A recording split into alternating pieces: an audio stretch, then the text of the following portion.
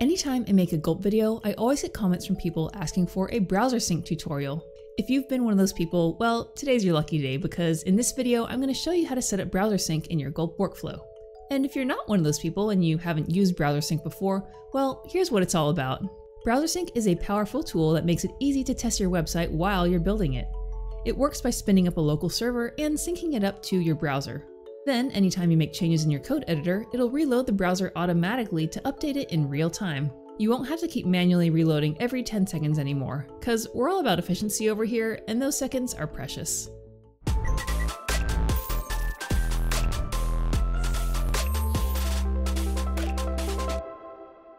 Alright, now to start off, we want to make sure that we have Node and NPM installed on our computer.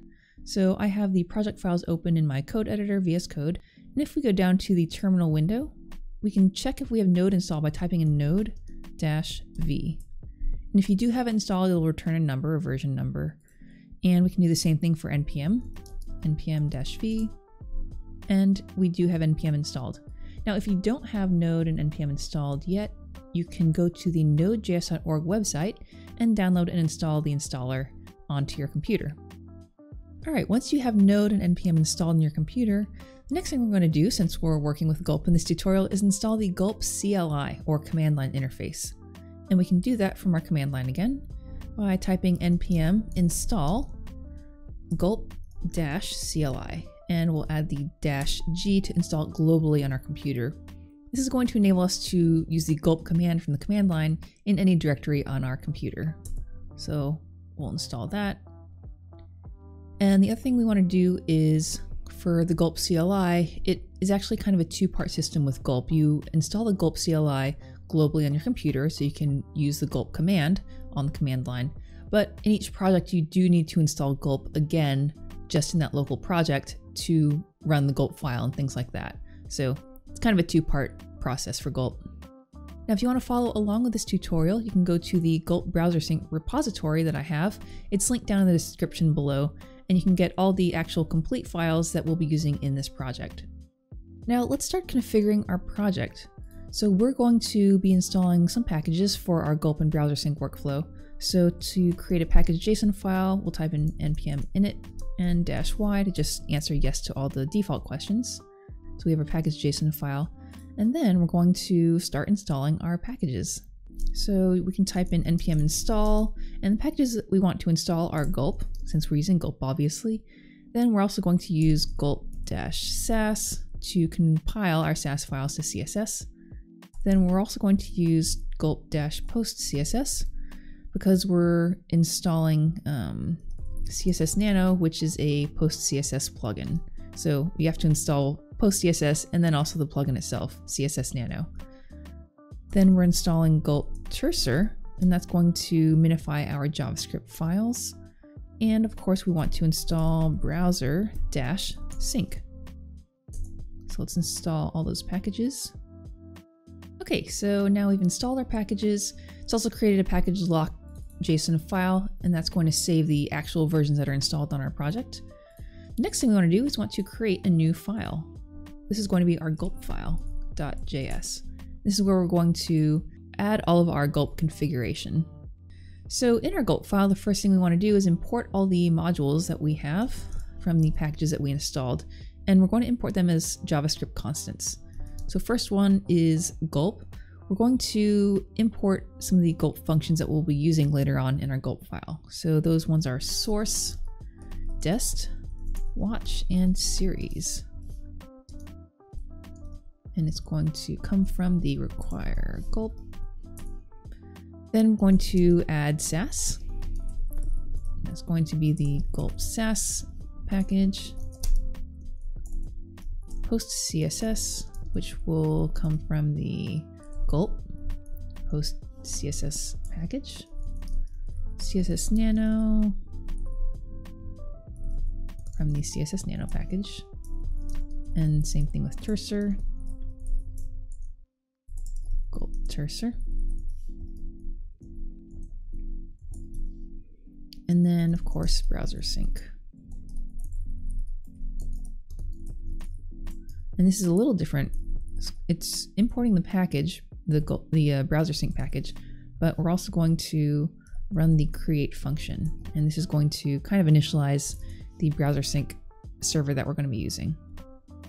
All right, now that we have our packages installed, we're going to create our Gulp tasks. And in Gulp 4, the Gulp tasks are functions. So the first one we want to create is our Sass task.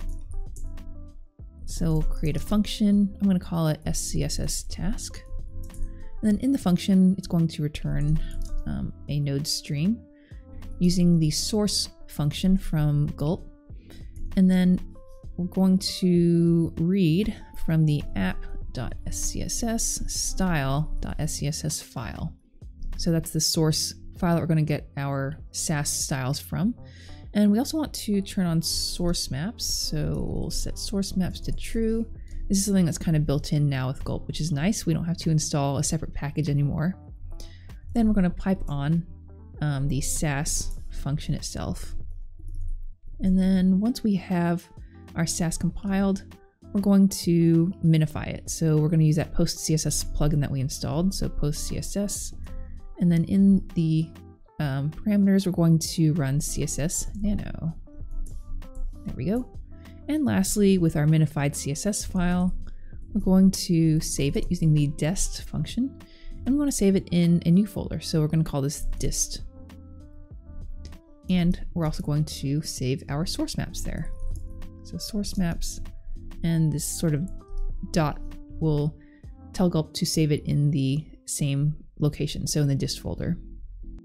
Okay, so next up after Sass is our JavaScript task. So in the same way, we're going to create a new function, JS task, and it's also going to return a node stream using source. And this is coming from where our script file is, so app.js script.js. And again, we're turning on source maps. So for JavaScript, the only thing we're doing is minifying our JavaScript file. We're not doing anything too fancy with that. So we're running cursor, and then we're going to save it using the dest function again in our dist folder. And again, saving our source maps in the same location. So the next thing we want to do is create our Browsersync functions, and we are going to create two. So Browsersync tasks. The first one is Browsersync serve. This is going to initialize a local server and just sort of start running it. So we're going to create a new function, Browsersync serve, if I can type. And we do need to use a callback function as the parameter because the Browsersync function is not a Gulp plugin like some of the other plugins that we've used, so we're not returning anything. So in order to tell the asynchronous function that it is complete, we need to manually explicitly end it by using that callback function. So in this function, we're going to say Browsersync init. This starts up the server. And we need to also tell it where the server is going to be based out of. So using the server option, we're setting base dir to, dot, to be the root directory that we're running the Gulp file from, which is our project root. And that's where we want our server to be based off of because that's where the index.html file is located. So that's our Browsersync function. And then at the end, we'll run our callback function to again signify that it is complete. Now the other thing we want to do with Browsersync is not only initialize a server, but we also want to reload the server whenever we make code changes. So we need to create a new function for that. We're going to call this Browsersync reload. And again, with a callback. And this one is pretty simple. It's just running Browsersync reload. And then the callback. Okay, so now that we have our Browsersync tasks all set up, as well as our Sass and JavaScript tasks, let's add it into our Gulp workflow. So we're going to create our default Gulp task by exporting default. And in our default task, we're going to use series to run a bunch of things one after the other. So we're going to just list all the tasks that we just created. SCSS task, JavaScript task, and then we want to start the Browsersync server. So Browsersync serve, I believe it was called. And then we also need to create our watch task. So we're just going to add that here for now. This is going to be our default Gulp task. This is what's going to run when you type Gulp in on the command line from the very beginning. Now let's create our watch task. We'll just create a task here. Actually, let's create it above our default Gulp task. So watch task, and this is a Gulp thing, so it's going to watch. Now, let's think about this. So we want to watch our files. So we have index.html, and then we have Sass and JavaScript files. If I make a change to my index.html file, I don't necessarily want to rerun my Sass and JavaScript tasks. All I want to do really is to reload the website because I've made some changes in the markup. So we're going to create two different watch functions in this task.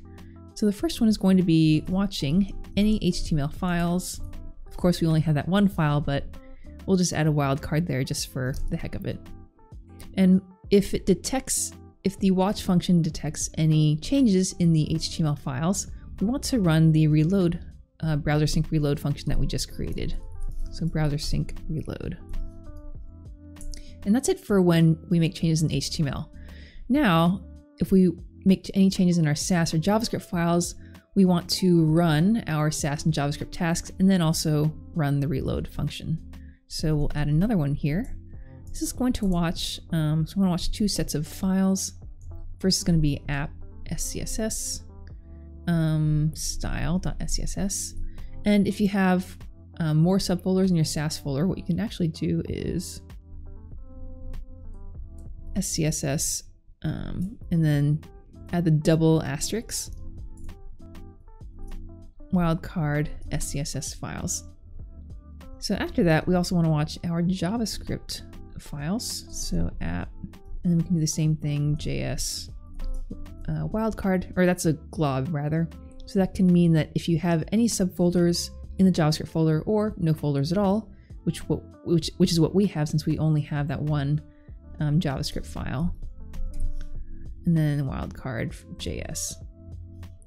So the first parameter in the watch function is the files that we're watching. Then there's another parameter that's going to be what we're going to run when any changes are detected. So since we want to run our Sass and JavaScript tasks, we're going to use the series thing again, SCSS task, JS task, and then we're going to run Browsersync reload. Now we have all of our tasks. We have our Sass task, JavaScript task, our two Browsersync tasks to both start and reload our Browsersync server. And we have our watch task that's going to watch our files and run Browsersync reload anytime changes are detected. I think everything is done in our Gulp file, so let's test it out. So we'll type in Gulp. All right. So we can see here, if you saw in that upper right-hand corner, it said Browsersync connected, which is great. And we can see our little simple website right here. So if we turn on our DevTools, we just want to check that our JavaScript stuff is running, which it looks like it is, which is good. So now let's make sure that Browsersync is working. So going back into our code editor, let's just make an HTML change. So I'm just going to type in for the headline, add a bunch of Z's, save it, and you can see down in our terminal, it's reloading our Browsersync. And if we go back to the website, we can see that it has indeed changed. Okay, awesome. So we'll just kind of delete that. Let's now make a change in our Sass file. So I think I'm going to just change that blue background color that we have going to something else. This is in the box element. So let's just kind of choose a random color here. Let's try green. Save it. You can see down in the terminal, it is running stuff and reloading. And in the website, it has been changed. So we'll just kind of undo that change and save it again. And now we're back to normal. And that's it for setting up Browsersync in your Gulp workflow. If you want to learn more about Gulp, check out my Gulp for Beginners course linked down in the description below. And as always, thanks for watching and keep on coding.